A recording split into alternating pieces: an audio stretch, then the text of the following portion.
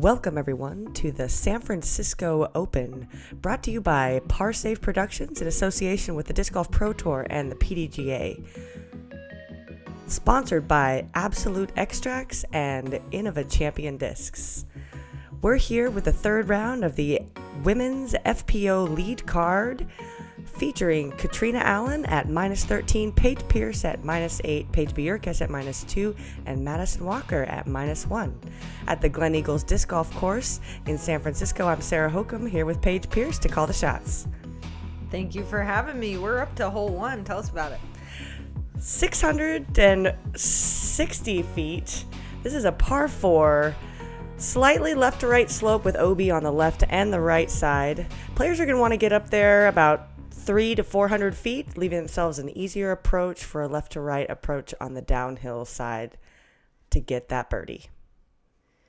Yeah, it's kind of nice because this first shot just lets you open up. Kat takes the D2.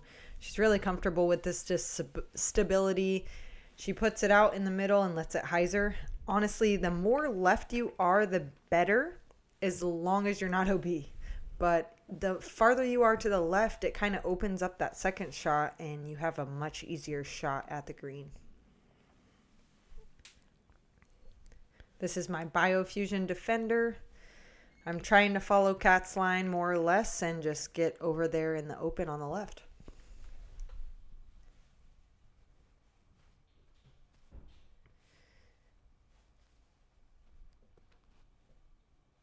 Paige with her Ballista Pro. She puts this one low and hot and a really good move on it. She gets a skip even and by the 400-foot marker. A little bit of a tailwind today. It's pretty cold out. Conditions are calm with just a little bit of wind. Everybody likes the backhand here. Yeah, it's a little more room to work. I feel like I saw a lot of players throwing the backhand on the drive and then quite a few throwing the sidearm on the approach. But Madison here is grabbing her Star Firebird and she's actually going over the OB. I think she wanted that one to fly a little bit farther forward before it hooked up, but still she's going to have a circle 2 putt, and if that tree's not in her way, she will have a chance.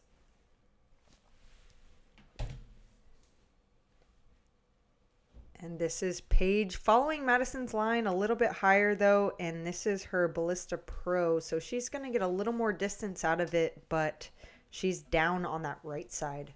Tough to get the full distance with a hyzer. Yeah. You know, you almost have to flex it, and then it tends to go a little too far right, as we just saw with Paige Bjerkaas.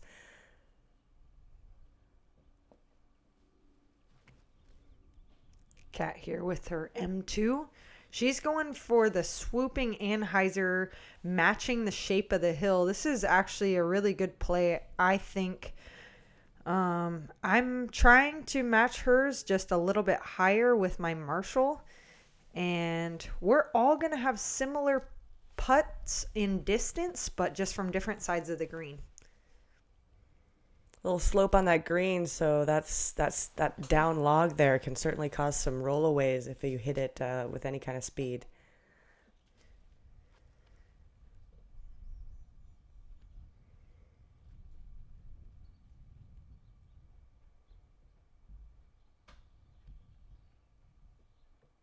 Ooh, looked like a good bid from Kat, just a tiny bit right. And Madison, she got this hole yesterday, so we'll see if she can get it back-to-back days. Good bid, just a tiny bit to the left. Good height on the putt, though. That's something that I always like to see, is that you gave it a chance. Nice clean up there by Bjerkaas. Tapping in the par. Madison had a little bit of heat coming in, so she has a little bit of a tester here into a crosswind. Jams it in. Great putt. It's always intimidating when you see that flag blowing, no matter what direction it is. When you just see the constant movement, it just kind of gets in your head a little bit. And the wind out here is variable. It gusts quite regularly. So sometimes if you just wait a second, the wind will change or stop. Yeah, I saw that quite a few times this weekend, actually. You know, in tournament play, you have 30 seconds. So, you know, just waiting 20 seconds, you might get a little break in the wind. Pars around for the group. We did see Jessica Weiss get that birdie today. No movement. Cat still has a commanding lead at -13, but with Paige Pierce on the card and her reputation for catching those late streaks, he's going to make this very fun. Very, very fun. I tried to. Hole 2 is crazy. Yeah, hole 2's 279 with OB all along the right side. The gap itself is, you got to play it really high and tight to a really large tree so that you can get over those blocker trees just early and right on the green.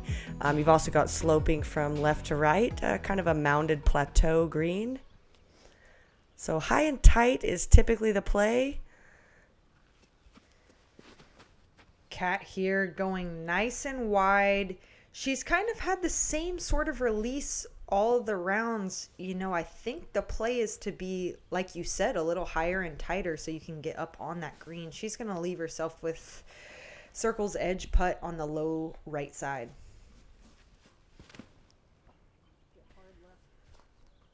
It's intimidating out this gap. Ooh, a little bit of tree shrubbage there. Yeah, it's intimidating out the gap because that's such an early hit. If you miss by, really just a foot or two, nobody wants to have that as their second shot. Right. Like you said, you want to go high and tight, but if you see high is the branch and left is that giant trunk. So you're pushing an awful shot to throw the great shot. Madison here is now throwing her Starfire bird again. Great angle on this. She doesn't like it, but I'm not sure why. Well, if you don't get it quite high enough, you don't get over that upslope. And I don't know if she could tell or not, but she actually did get up it. She might have thought that she did not.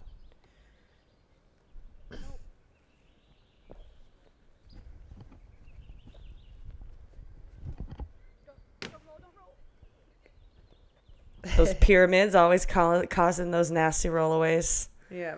You almost have to play them to below it. Yeah, you totally do, unless you're running it. Like Madison. Wow. Great 2, early in the round, elevated basket. On a drive she didn't particularly love, so it's got to be a good feeling to get that putt in. We also saw Kona, Holly, and Zoe get this birdied on the day. So Madison grabs a stroke there on Bjerkaas. And Cat and Paige at the top are going to stay within 5.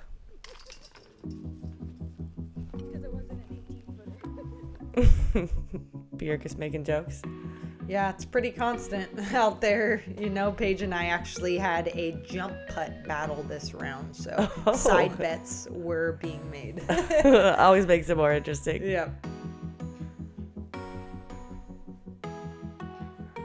Moving on to hole 3, 347 feet downhill, probably got a 30 to 40 foot downhill slope with OB along the right side. The basket is kind of tucked out of sight off the tee, and there's a slope from left to right to an OB area that is easy to hit and roll off of putts. Madison Walker up first. This is a rock. I actually gave her this one from Texas 10 Tour back in the day. Old school rock. As you can hear, she says she grip locked it, threw it through the trees, but it actually punched through and the spotter waves are safe. Wow. And she's I thought that was a gonna be goner. happy with that. Yeah. That's one of those bonus ones. She actually commented that, well, I guess that's what happens when you throw it as hard as you can. So Catrina here with her M2. She's thrown this hole so well all weekend. And again, just pretty identical to the past 2 rounds. And she's not even really going to have to putt to bullseye get this birdie. life. As for me, I've been throwing Gatekeeper on this one, which is a mid, and I've been coming up deep. So I thought today I would go with my putter and just trust it to flip late. As you said, it's down the hill and late breaking. Pin high. Yeah, pin high inside the circle on the right side. And Paige Bjerkaas is throwing her Maverick here. Little low. She had a good amount of speed, so it got a little bit of skid, but she is going to have a hard putt coming up.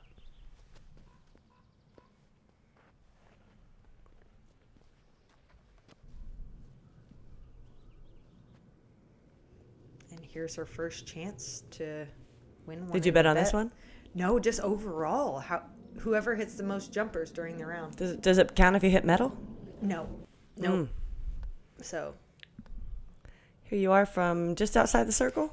Just inside. Uphill inside the circle at the edge. The hardest putt in disc golf, if you ask me. Yeah, when you can't put forth that extra little oomph in the step, it does add a little difficulty. Great birdie. Thank you. Paige to tester to save par. Unfortunately, a little bit high. She'll be carding a bogey. And her race with Madison and yourself for third is now going to be jeopardized a little bit. Always nice to sneak up from that chase card. Yeah, I won't lie, we were looking at your scores the whole round, just checking out how you were doing. We know when world champion Sarah Hokom's on the chase card, it's never safe. Catrina with the tap-in birdie, and we will be moving on to hole 4. Our leaders extending their lead from the rest of the field with the only 2 birdies on the field. Now Catrina will be at minus 14 and minus 9 for Paige. Bjerkaas back 1 more, and Madison pulls ahead. On to hole 4. This is a par 4, 507 feet. The fairway moves right to left, favoring a righty backhand hyzer, and then the second shot is a left to right, favoring a sidearm. Some players are going to push deep into the woods and play a more wooded second shot. The open part of the fairway, though, is a backhand and then a sidearm. And this is one of the few holes where, honestly, maybe the only hole that I've ever played where the women have the farther throw than the guys do. Yeah, the guys are playing a par 3 just into the woods, and the ladies are playing a par 4 that's about 100 feet further. Yeah. I think that's a great concept. I think so, too. Women's tees don't always have to be shorter. They just have to be the right distance. Right. So that we're not having tweener holes. And Catrina, trying to get closer to the basket, doesn't quite get it high enough, and she's going to be in that sand trap. I made sure to make an adjustment after seeing that, a little bit higher. There's several sand traps and a green over by the basket to kind of navigate away from. Madison here looking to fly one over the sand trap, but it kind of gets a little drop down with the wind. Like you said, it's really gusty here, and that disc looked great out of her hand, but it's going to end up in the hazard. A lot of players playing the straight line. I found a lot of success from that just early left line. You don't even have to throw it that far off the tee to get a look at birdie. But choose your own adventure. Everyone likes their own routes. Speaking of their own routes, Kat here going to go through the woods instead of that big left fairway. I'm surprised she doesn't throw the sidearm here. She's got a great sidearm. Yeah, she's been relying on it a lot lately too, so I was actually surprised as well. She must have had a bigger line than I could see, and this camera work obviously shows you that line. She just hit a late tree and stayed a little shorter than she wanted. And if you guys are wondering why they're throwing from inside the sand trap, it's because it plays as a hazard, which means you do get an OB stroke, but you play it as it lies.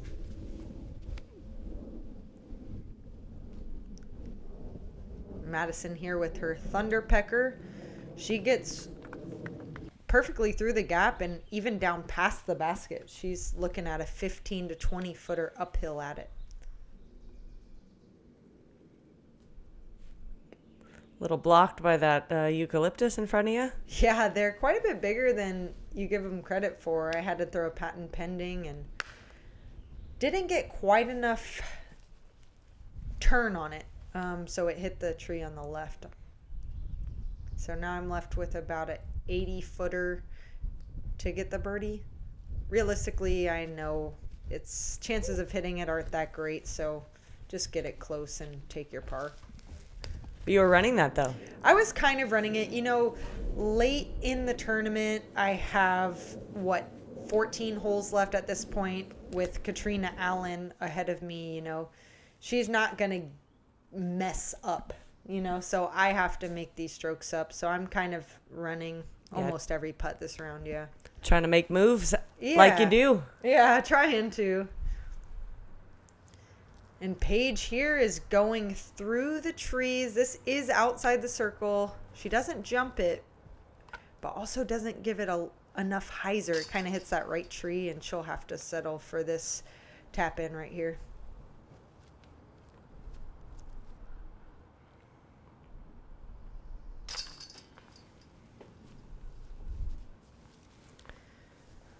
Couple tap ins for par. Yeah, and actually with Catrina going into that hazard, I will take one stroke there. So the lead will go to 4, but that's still quite a bit of work to do. Although moving on to hole 5, I think it's one of the hardest holes and the first par 5 that we see in this round. A lot of work to be done here. A lot of danger to still be had, especially this next stretch all the way up to maybe hole 9 are some of the toughest parts of the course. And the wind has just started to pick up. Paige grabs one back there, and moving on to the monster par 5. Over 1,000 feet. This hole's initial shot is typically a backhand power drive off to the right with a little bit of turn, landing in the middle. You can also throw up the left side. The next shot's going to have to navigate some trees and some sand traps with hopefully a shorter approach to set yourself up for the birdie onto a plateaued green. Yeah, it's really such a beautiful hole. There's so many different elements of the game that you need in this hole. For me, I'm going Biofusion Defender. I'm trying to put a little turn on it on the right side of the fairway. Just a little bit too high, and it clips that branch and comes down to the left side. Honestly, it's actually short enough to where those trees aren't in play yet. I feel like this hole is such a fine line of too much to the left or too much of turning it over. You gotta get your disc on an anhyzer angle so that you're on that right side and not in the trees. But if you turn it too much, you just kind of roll over to the left anyway. Yeah, which is easy to do because you're throwing down a hill, trying to match not only an anhyzer but also that elevation slope down the hill. See Kat throwing a slight turn on that D2. Perfect in the middle. It's going to be a great position if it doesn't roll too far. There it is. Yeah, we couldn't tell about the roll, but I mean that shot, just even from the tee pad before you see the good roll, it's just such a great shot. I don't know if I saw a better throw on this hole in the weekend. Madison is throwing her shrike here and puts a little bit too much turn on it. But she does still get quite a ways down there. Unfortunately, it did cut roll to the left a little bit, so she might have to throw a bigger hyzer than she thinks.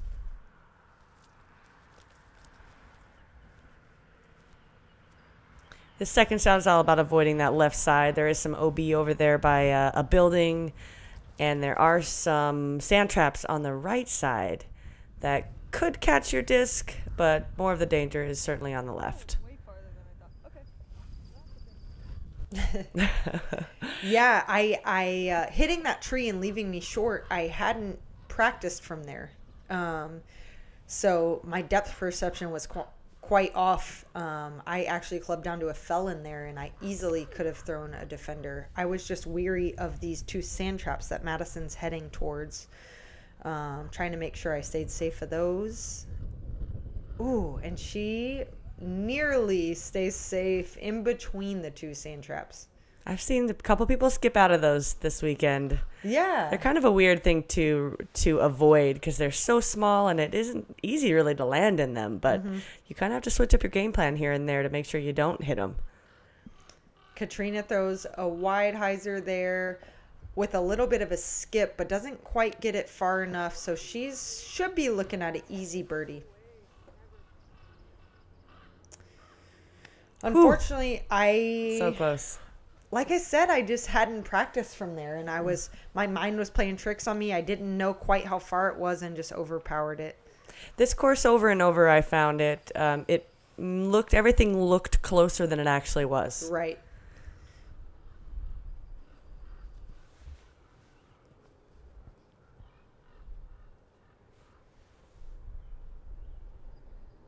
Madison here with her Star Firebird. You know, this disc is over stable fairway, so she's trying to aim it wide, and as it's losing speed towards that plateau, hoping that it sits down nice and soft so she can have a chance at a putt.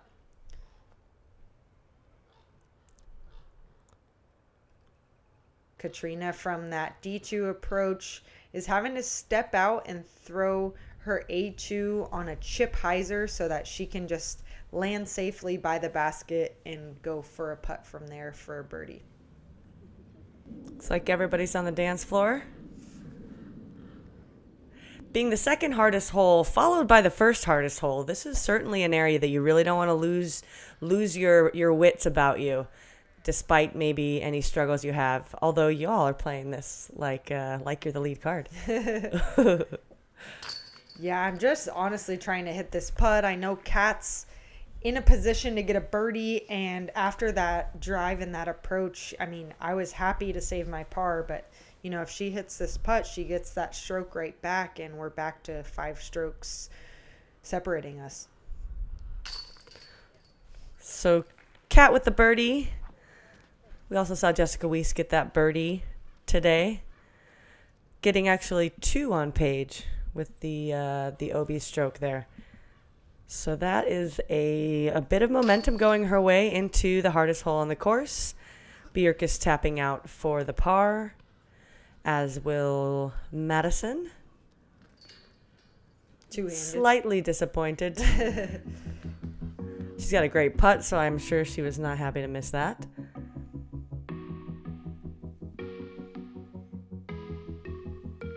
Catrina extending her lead at -14. Paige 6 off the lead.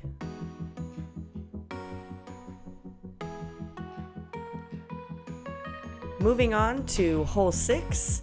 This one is only 644 feet, but it kind of plays like 750.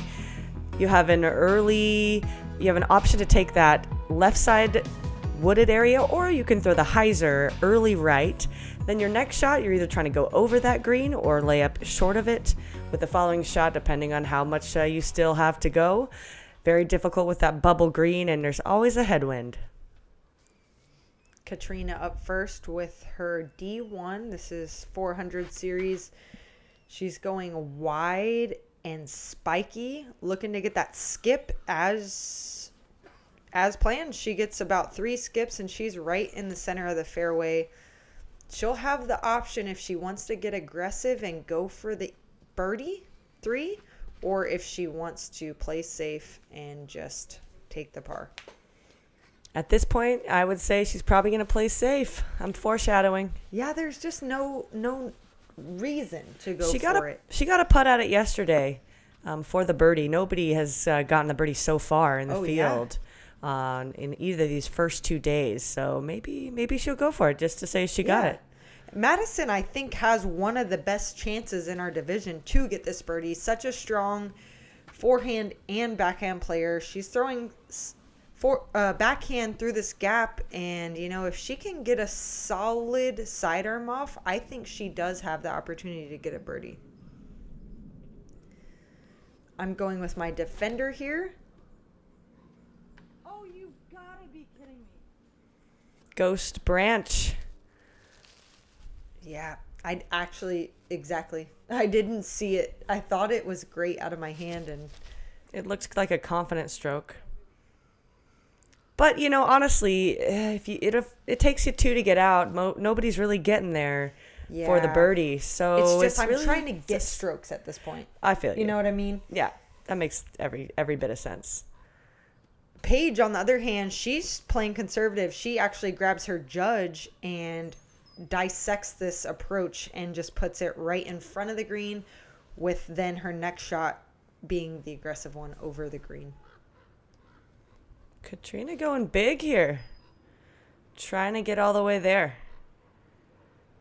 Yeah, she onto the green. She puts a good move on it, but that disc is so overstable. That's her X1.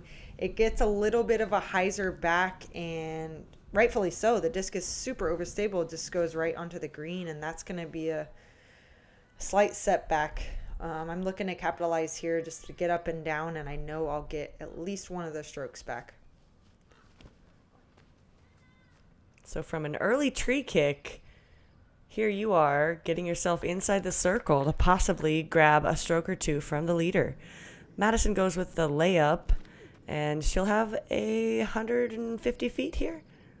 Yeah, this is her thunderpecker on a sidearm. It's a pretty, I would say that's one of her best shots in her bag, or the most accurate shots. As you can see, she's landing inside the bullseye, and just such a good shot. Paige here going hyzer, actually challenging the OB, and puts it well within the circle. Cat with a little chip hyzer with her sidearm. Puts it pretty close. That looks like a bullseye to me. Bjerkaas for par.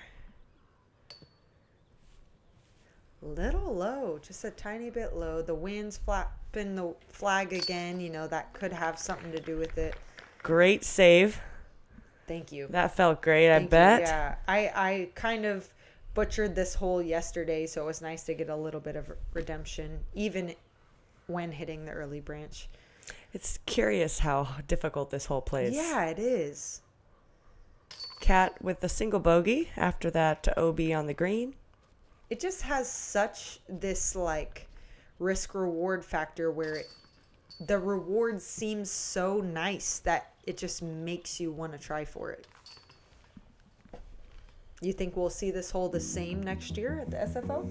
I'm going to guess they're going to give us a different tee. You think so? With no birdies in the entire field the entire weekend, and very few even pars on the day. I mean, you guys got 2 of them. There were only 4 others. The first couple of days, there were less than a handful the entire time. So, I don't know. Something they'll consider. They're pretty keen on the course design out here. Next hole, hole 7. Par 4, 483 feet, plays up the left side of this pathway, and then the green is tucked into the right on kind of a bubble green with some blocker trees early. Basically takes a nice power shot or slightly turning anhyzer for the backhand, followed by a left to right sidearm or turnover to get yourself on the green. Madison Walker here with her star shrike. She put it out wide with a good angle on it, but it was just unfortunately a little bit too wide, so she's going to be over there on that left side. Honestly, there's no negative of her being over there besides that the hole is now a little bit longer than it would have been if she challenged it more on the inside.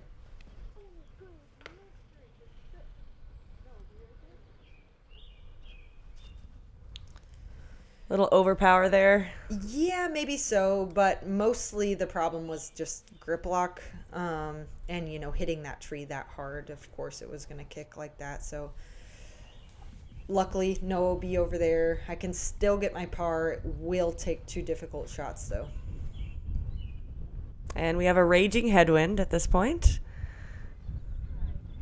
Catrina with that D2 goes wide on an anhyzer, and it being overstable, it doesn't really turn. It just holds that line, and we will see just how far that gets once we get up there.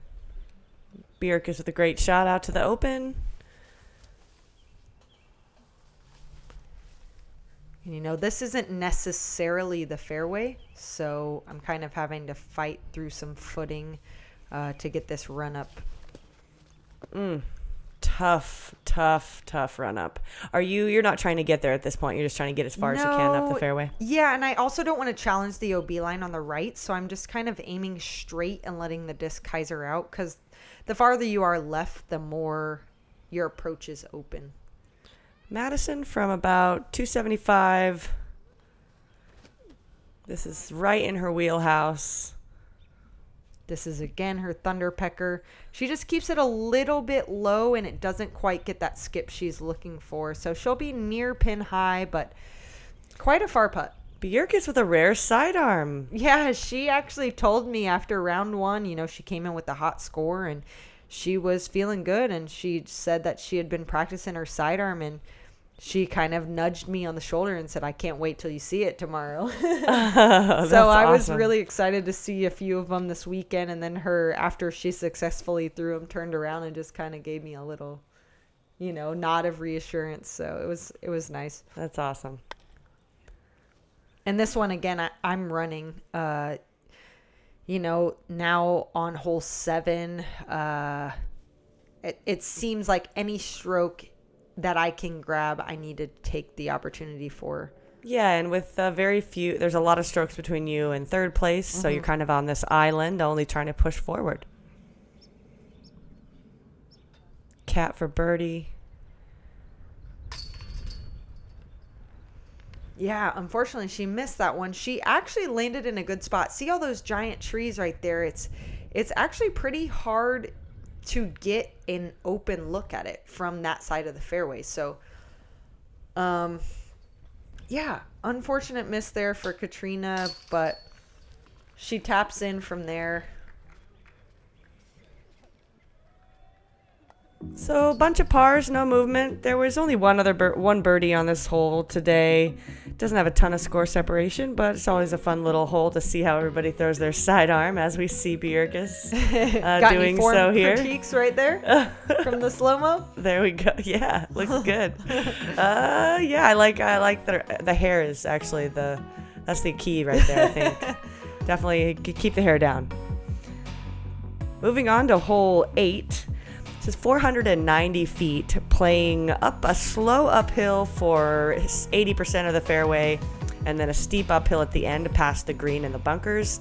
The initial tee shot lets players either go for a longer shot, 400 plus, to get inbounds, or they can lay up to a shot that's between 2 and 250 to give themselves a longer approach.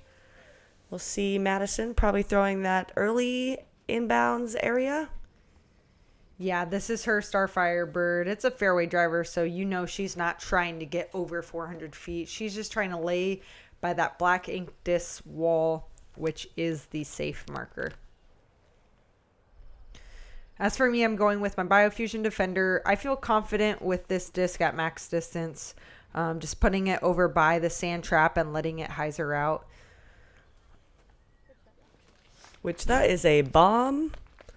I love how this hole gives you a chance to kind of choose your own adventure, whether you want to bite a little more off the tee, or play safe off the tee and bite a little more off on your second shot, or simply just bite a little off each time. Yeah, I enjoy that as well. I think it's nice because you can either throw far on your first shot and short on your second, or vice versa. Absolutely. And so even if you do, quote unquote, lay up, you do still have that birdie look.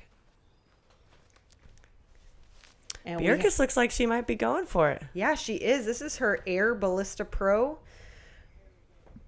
which is speed 14. So she's going for max D. She gets that skip, and she actually does stay safe. Wow, that looks so close. It was super close.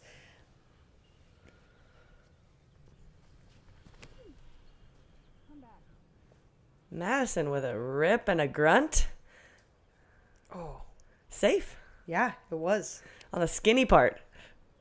As you can see, Paige there was very close to not getting it safe, but it was. She lands that footing really well and gets it right up there.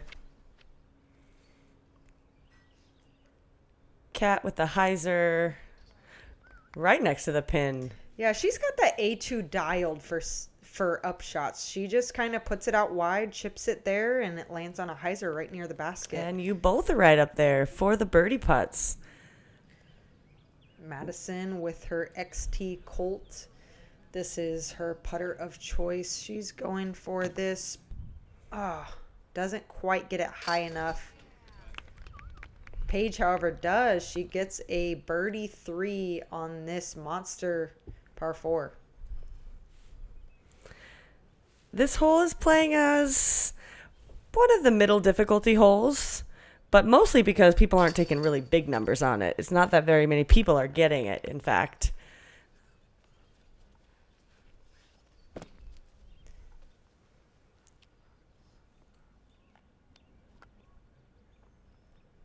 Here we see Kat tapping in that birdie.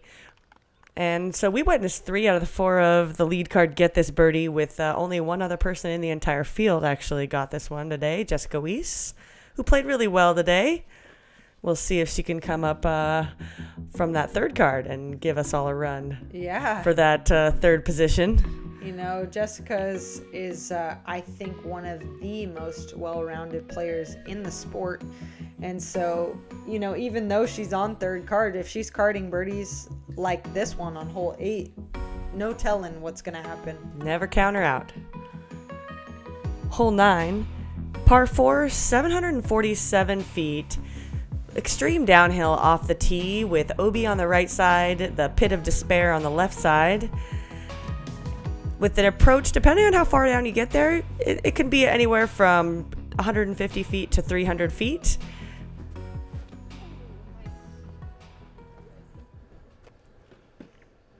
And here, you know, this hole typically has a lot of wind, but today we didn't quite have that much. So I chose my Ballista Pro, just trying to get it as far as I can. Little bit of a slip on the tee and kind of sent it nose up. It was still a decent shot, but just not quite the right angle. And when I'm chasing the lead, you know, you kind of are looking for perfection, especially when you're back by 5 to Catrina Allen. And she's throwing shots like this. This is her D2. She's kind of aiming for that left side over there to make her approach a little bit more open. She doesn't seem super happy with it. Yeah, I think she wanted to go straighter for longer, but you know, it's still an approach that she can absolutely execute. Actually kind of like that left side. Paige, though, not trying to get to that left side. She's putting it out wide. She gets a big skip.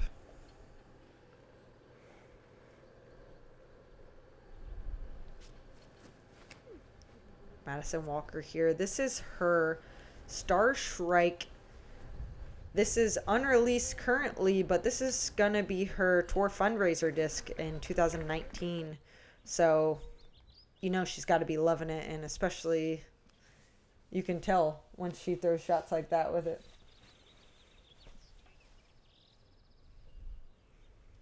Catrina with her M2.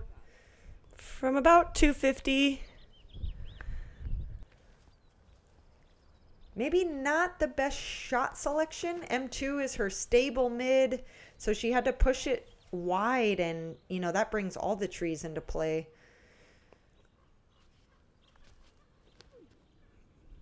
Madison from about a little under 250. Ooh. Hits the basket. Amazing skip Gets a little shot. roll away, but she's on the dance floor for the birdie.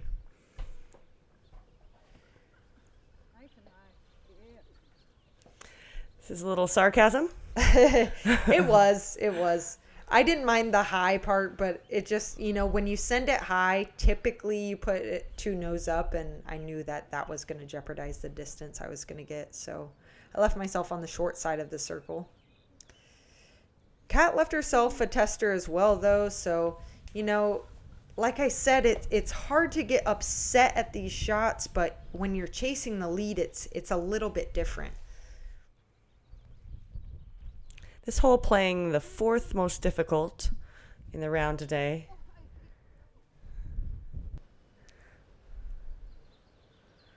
Madison here from just at the circle's edge. She'll have to settle for her par.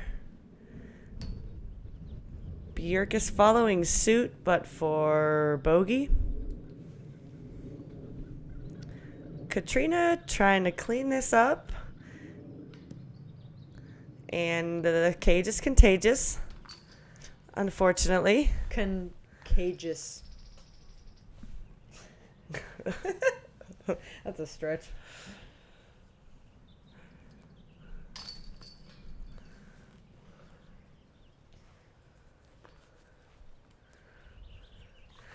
And that's our front nine.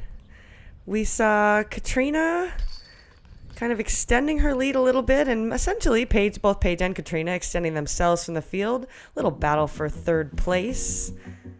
There's a lot of scoring on the back nine. Most players can get almost every hole. So you never know what's going to happen. Yeah, it's quite a bit of OB in play and lots of challenge. So stay tuned for the back nine, and you guys will see quite the battle. As you can see, Catrina's sitting at 13. Myself, I'm at 9 under. So you've made up a stroke? Yeah, I've made up 1 stroke, 4 to go with 9 holes to play. Paige, Madison, and Sarah are all in a tight battle for third place. So if you guys like disc golf, make sure you tune in for the back nine. Thanks to all the sponsors for supporting this coverage.